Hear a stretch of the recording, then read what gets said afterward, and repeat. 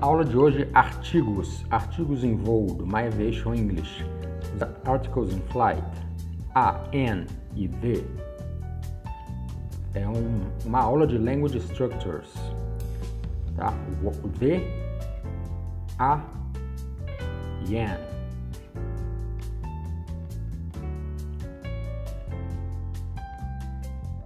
Vamos começar com alguns exemplos. The, ele consiste nos nossos artigos o, a, os, as, são artigos definidos. And são os artigos indefinidos, e uma.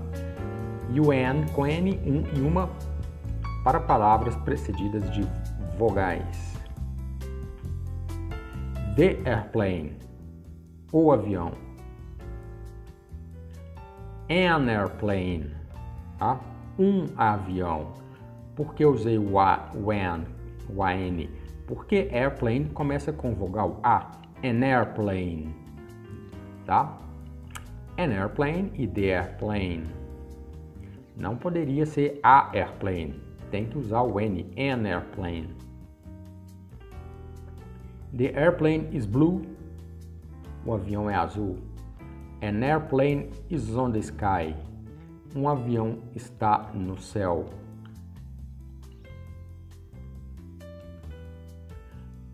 The pilot.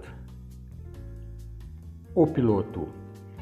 E na forma indefinida, seria com A ou com AN? A pilot ou an pilot? É claro que é a pilot. Um piloto.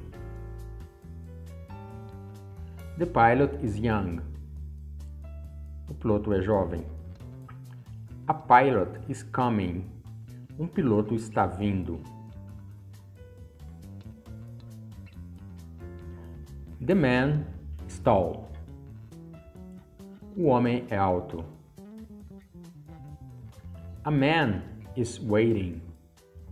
Um homem está esperando. Novamente, man começa com consoante, então é um homem, a man.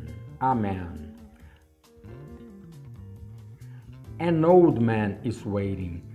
Agora a gente usa o artigo an porque existe o adjetivo old na frente do man, do substantivo. Fica an old man. Old tem a vogal na frente, a vogal O. An old man is waiting. Um homem velho está esperando. An airport. The Chicago Airport. Ou the airport. Look at the Chicago Airport. Look at Chicago Airport, how big it is. A large airport. Agora a gente usa o artigo a porque large está antes de airport. O adjetivo, um aeroporto grande. An old airport. Um aeroporto velho. Tá? Olha um aeroporto velho. O adjetivo old precede o aeroporto, airport, então a gente usa o artigo an. A wing, a long wing. Uma asa longa. Não seria an wing, é a wing, a long wing. Olha a asa longa do planador. O planador alemão. Na Alemanha eles gostam muito de planador. Deve ter milhares de modelos de planador na Alemanha. An icing wing. O que é an icing wing? An icing wing. Uma asa com gelo, tá? Uma asa gelada. Gelada não, com gelo. An icing wing. Ok, voltando aqui. Icing, começa com I, leva o pronome an. An icing wing. A mechanic.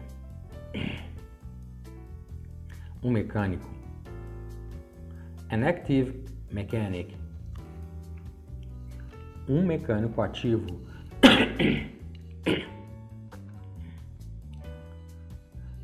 Um mecânico jovem. A young mechanic. Aqui o adjetivo young começa com Y, que é considerado uma vogal aqui, e precede então o artigo a. A young mechanic. An active mechanic.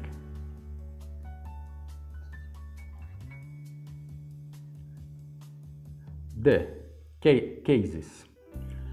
Onde se usa o the? After nouns, depois substantivos. The pilot. The pilot. The logbook. O livro diário. The aileron.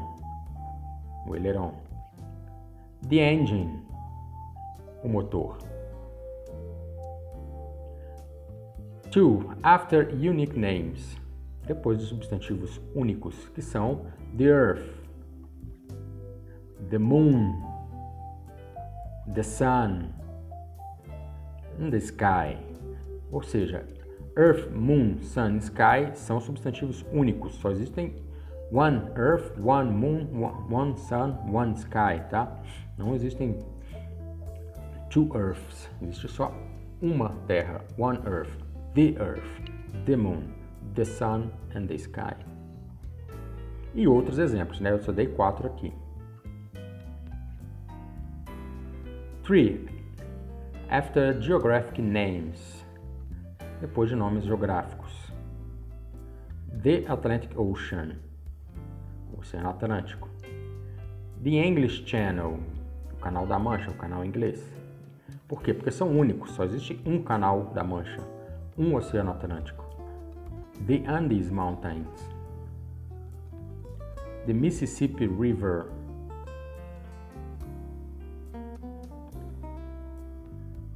Four.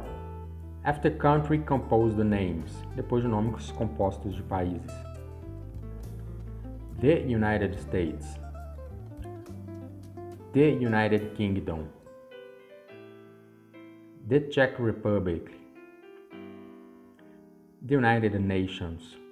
Tá? A gente não fala the Brazil or the Argentina. A gente só fala Argentina and Brazil. But United States, we say the United States, the United Kingdom. 5. After adjectives working as nouns. Depois de adjetivos funcionando como substantivos.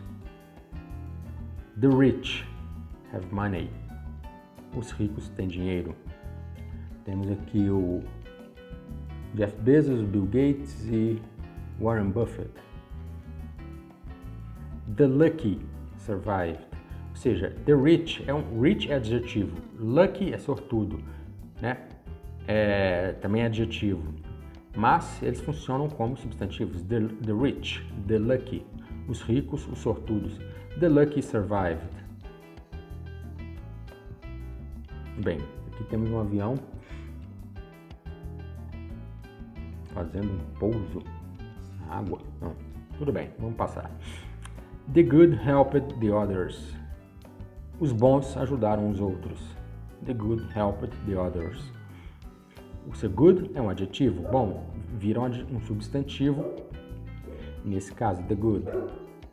The bad want money. The good and the bad. 6. After superlatives. Depois de superlativos. O que é isso? The best airplane. O melhor avião. Com a imagem do SR-71 supersônico Mach 3.5. The highest airplane. Novamente o SR-71. The fastest airplane. Quem é? É o SR-71. The oldest airplane. O 14 bis. Alguns dizem que é o avião dos irmãos Brothers, né? Que voou 2 anos antes do 14 bis. Então, the best, the highest, the fastest são superlativos, tá? The oldest, o mais velho, você usa o the. 7. After ordinal numbers, depois de números ordinais. The first moment of light. The first é o primeiro, tá? o primeiro é um número ordinal. The first moment of light, primeiro momento da luz, né? Nascer do sol. The second, o segundo. The second seat, o segundo assento. The third time I fly in a balloon, terceira vez que eu voo em um balão. Então, the first, the second, the third são números ordinais. The fourth, the fifth, the sixth. Ok? The not used. Onde que a gente não usa o the? Names of places. England is an island. A gente não usa the England is an island. A Inglaterra é uma ilha. Monaco is a small country. Mônaco é um país pequeno. The Monaco is a small country. Você não usa, tá bom? Não usa. Asia is the biggest continent. Asia, a Ásia, é o maior continente. The Asia is the biggest continent. Não. Em português a gente fala a Ásia é o maior continente. Tá? A Inglaterra é uma ilha. Mas em inglês a gente retira o artigo. Fica só a Asia is the biggest continent. England is an island.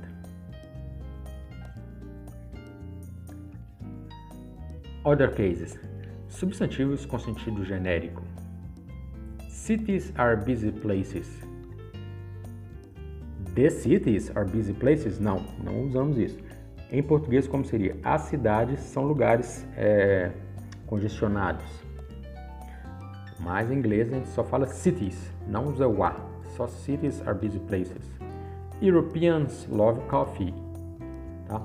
Que sentido genérico? Cidades é sentido genérico. Europeus amam café. Europeus, sentido genérico. Europeans love coffee. Tá? Sentido genérico. Men enjoy soccer games. Men, os homens, gostam de jogo de futebol. The men enjoy soccer games. Não. Erro. Erro comum, tá? Quem fala português fala os homens gostam de jogo de futebol. Mas a gente não fala, a gente fala homens gostam de jogo de futebol. The men enjoy soccer games. Wrong. Errado. Men enjoy soccer games. Correct. Substantivos com sentido genérico. Articles. A, an and the. Vamos olhar o a.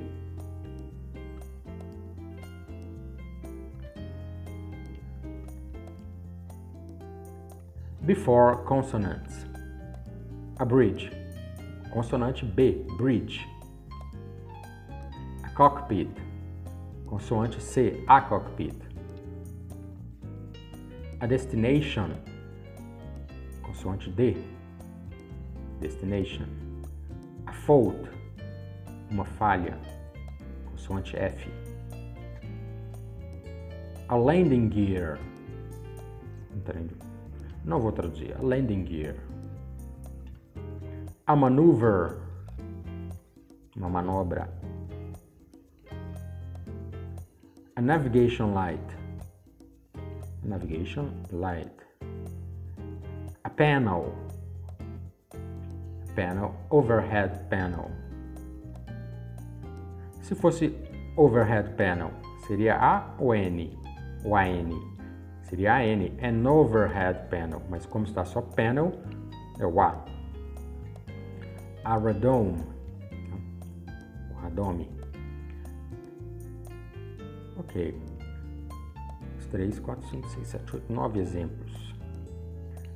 A. Before age and Y. A helicopter. Porque o H ele tem um som de R muito frágil, né? Re. Um R fraco. Então ele entra o A, o artigo A. A helicopter. A hazard. O que é uma hazard? É um perigo, tá? Nesse caso aqui é uma tempestade, né? A hazard. A hangar. O avião da Embraer. A hurricane. O que é hurricane? A hurricane, um furacão. A hot air balloon. um balão de ar quente.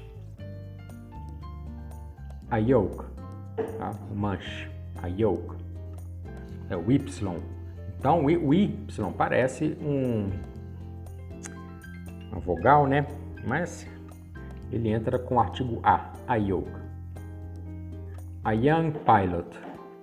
A young pilot, um piloto jovem. Tá? Então, são esses exemplos. Y e H entra o A. Articles. Agora vamos olhar o ANN.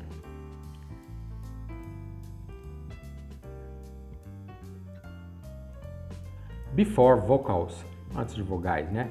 An aerial display. Aerial, vogal A.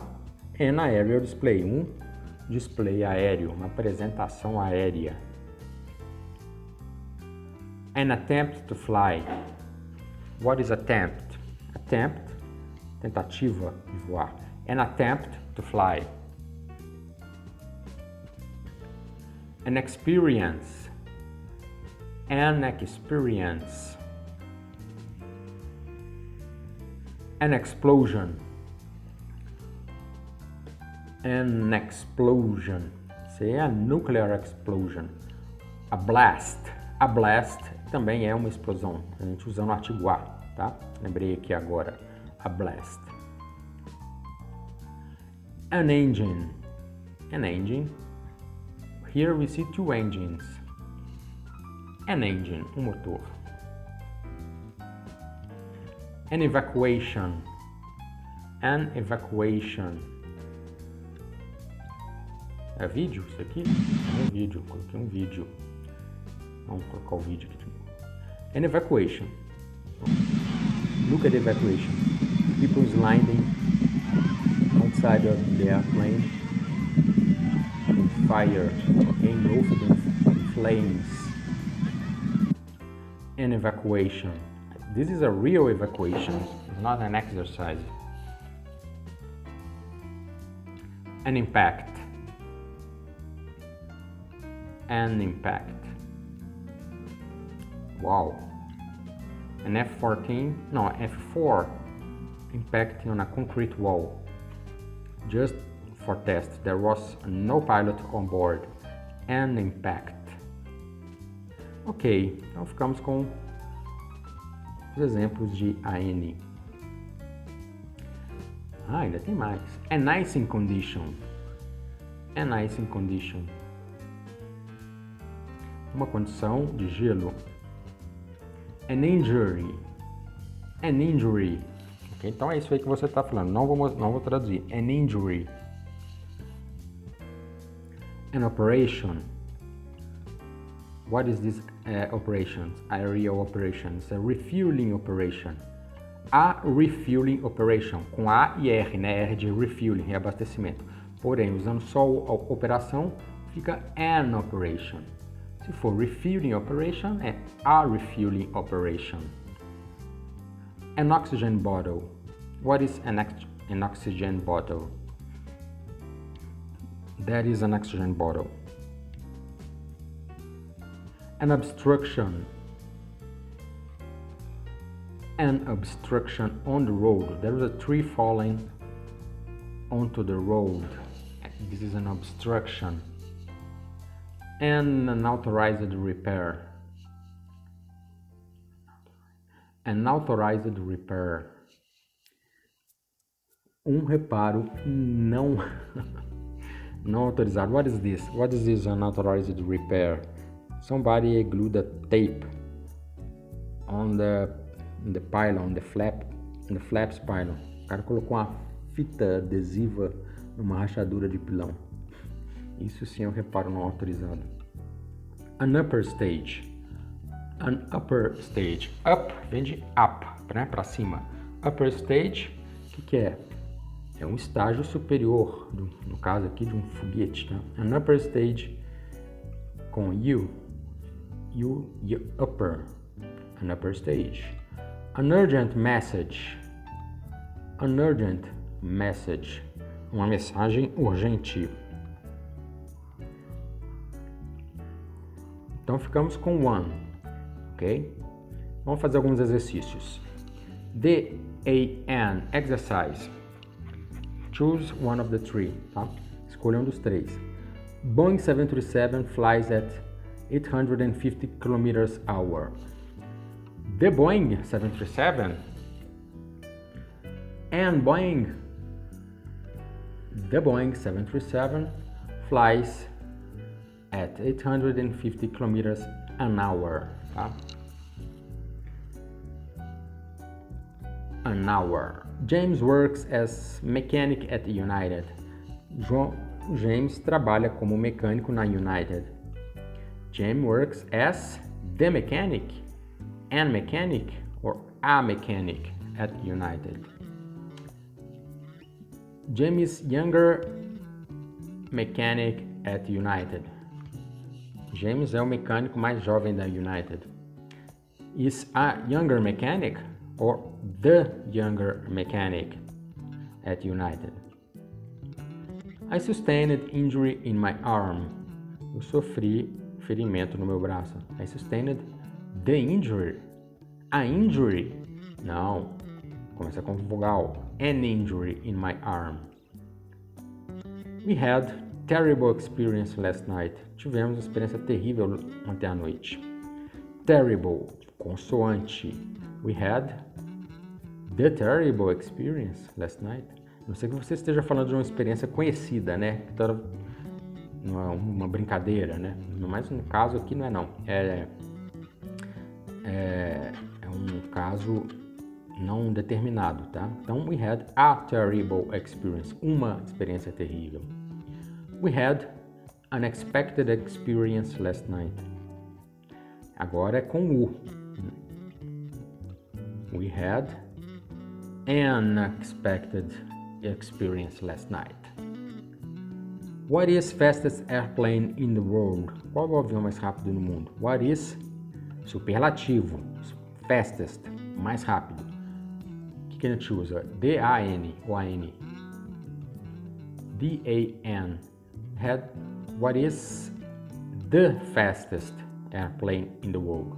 Qual é o avião mais rápido no mundo? I want blue ink over red.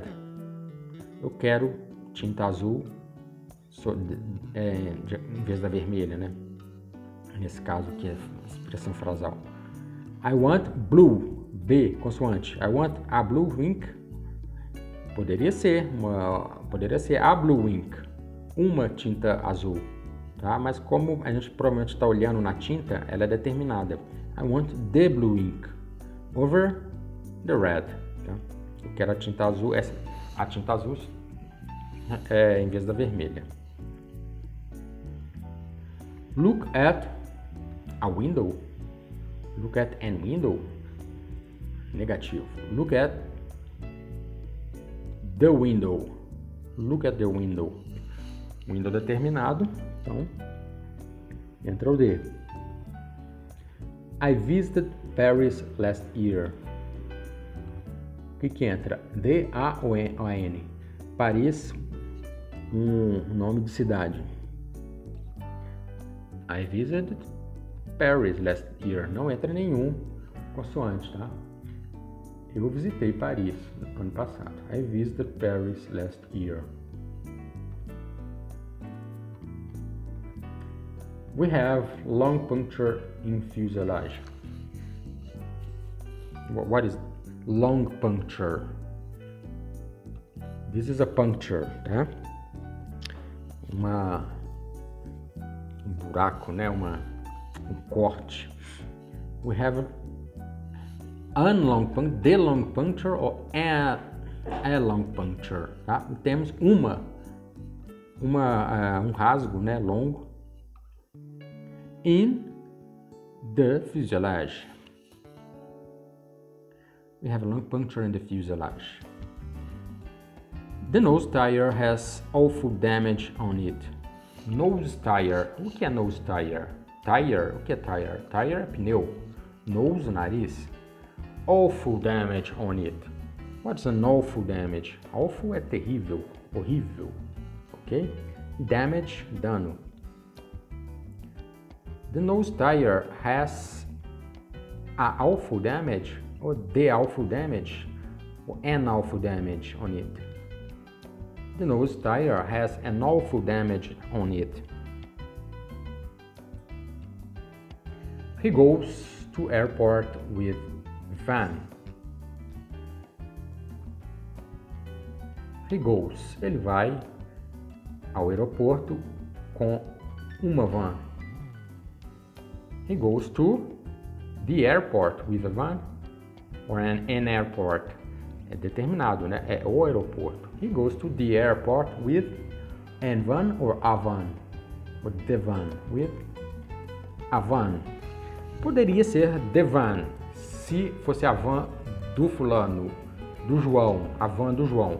Seria he goes to the airport with the van, ok? Mas a maioria dos casos a gente usa o genérico com uma van. He goes to the airport with a van. Airplane is flying close to ship. Airplane is flying close to ship. What is this? The airplane is flying close to the ship, ou an airplane is flying close to a ship. Poderia ser os dois casos, tá? Então vamos fazer aqui. The airplane is flying close to the ship. O avião está voando perto do navio.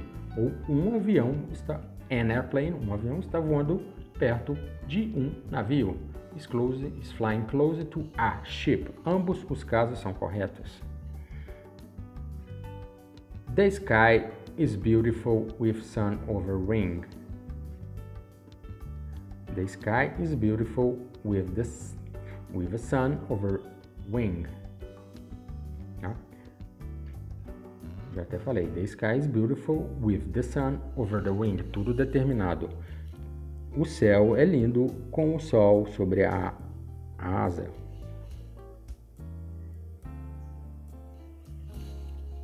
Agora, frases tiradas de revistas de aviação. In April, Boeing recorded 0 orders for second time this year. Em abril, Boeing registrou 0 ordens pela segunda vez nesse ano. And customers canceled another 108 orders for 737 MAX. Vamos fazer caso a caso. In April, the Boeing, nome próprio, sem T, tá? Boeing. Por quê? Porque é um nome determinado, único. Boeing recorded 0 orders for a second time this year or the second time this year.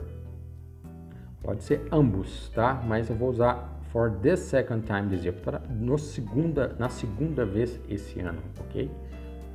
And customers canceled another 180 orders for 737 MAX, for the 737 MAX, compounding its worst start to year since 1962, né? Constituindo pior início de ano desde 1962. Its worst start to a year or an year? A year since 1962. Tá? A year, Y.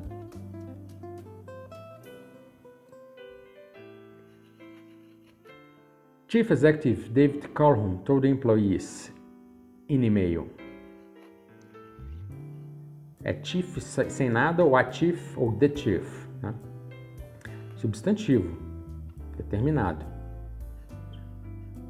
Chief Executive David Calhoun told employees, não entra nenhum artigo. In an email. The pandemic's devastating impact on the airline industry or an airline industry. On the airline industry means a deep cut in the number of commercial jets. O impacto devastador na indústria de aviação significa um corte profundo no número de jatos comerciais. A deep cut, corte profundo.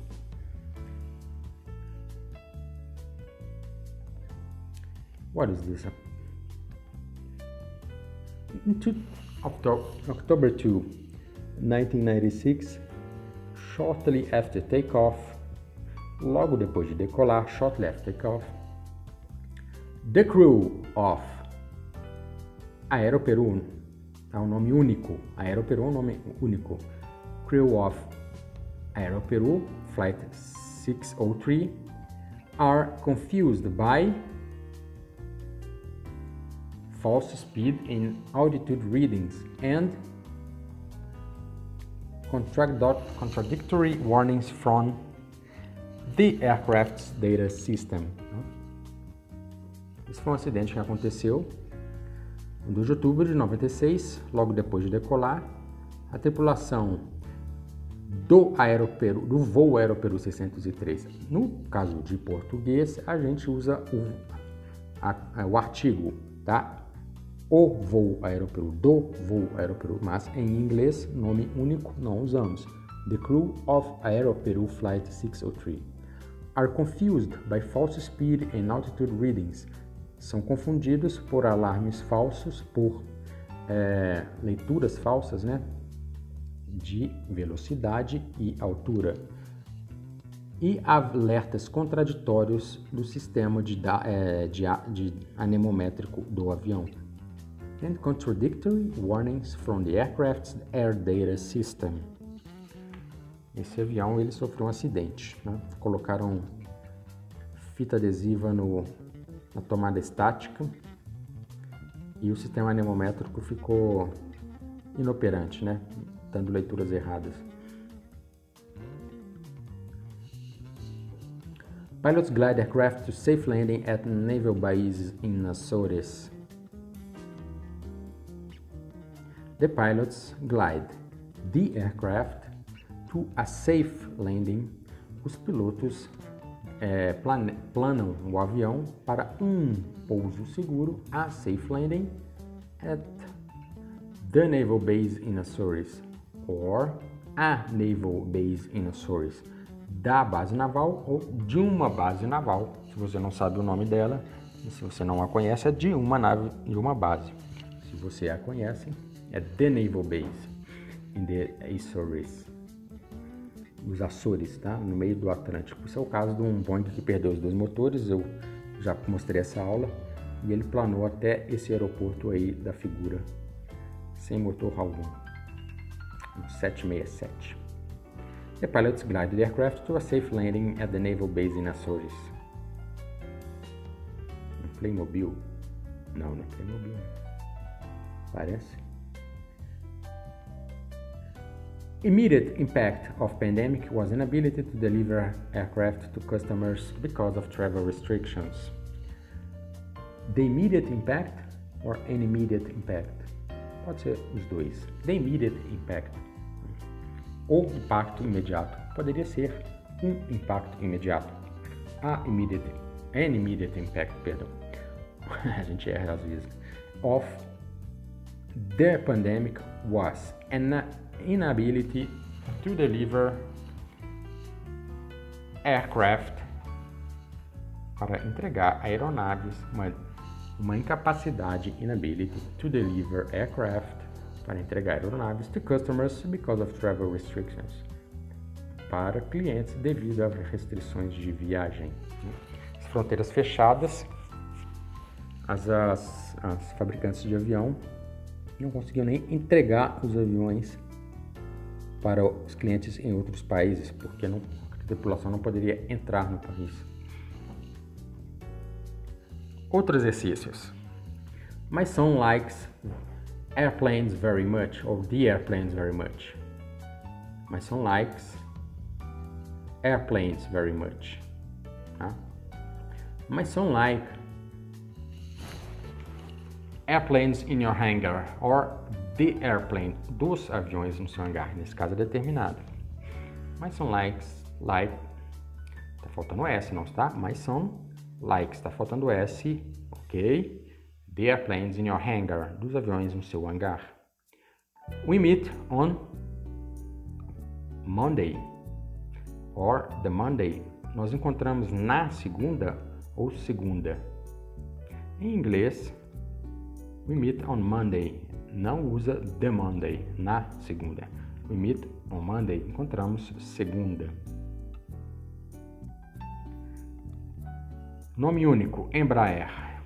Embraer had carved out its commercial aircraft business in anticipation of a joint venture with the Boeing, nome único, ou Boeing. Nome único, gente, sem o the. Embraer have carved out its commercial aircraft business. A Embraer cavou, né, o seu negócio de aeronaves executivas numa antecipação com uma joint venture with Boeing, com a Boeing, tá? Em português a gente usaria a Boeing, mas em inglês nome Boeing. I have never been to Amazon before. Amazon, nome de local geográfico. The Amazon before. I have never been to the Amazon before. Nunca fui na Amazônia antes. Ok, pessoal, obrigado por vir até aqui. Essa é a aula de artigos na aviação. Reveja, refaça o exercício aqui no vídeo e pode baixar a apresentação para praticar também. Até mais, até a próxima aula.